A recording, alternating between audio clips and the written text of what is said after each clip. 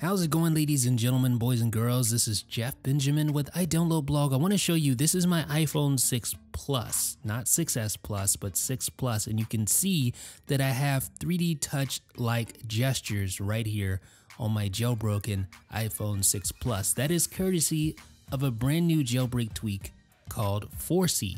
And Forcy is available on the BigBoss repo, and once you install it, it starts working immediately. And it works by swiping up on an app icon. Since the iPhone 6 and the iPhone, anything basically that isn't an iPhone 6S doesn't have a pressure sensitive screen, then obviously some other method needed to be employed in order to emulate the 3D touch response. So the developer of Forcy decided a swipe up gesture would be the best way to go about this, and as you can see, it works pretty well. You even get the sort of 3D touch animation, it really does feel authentic. The menus look really good, they look completely authentic. One thing you don't get is the haptic feedback, so that's something that just can't be emulated with a older device like the iPhone 6 Plus.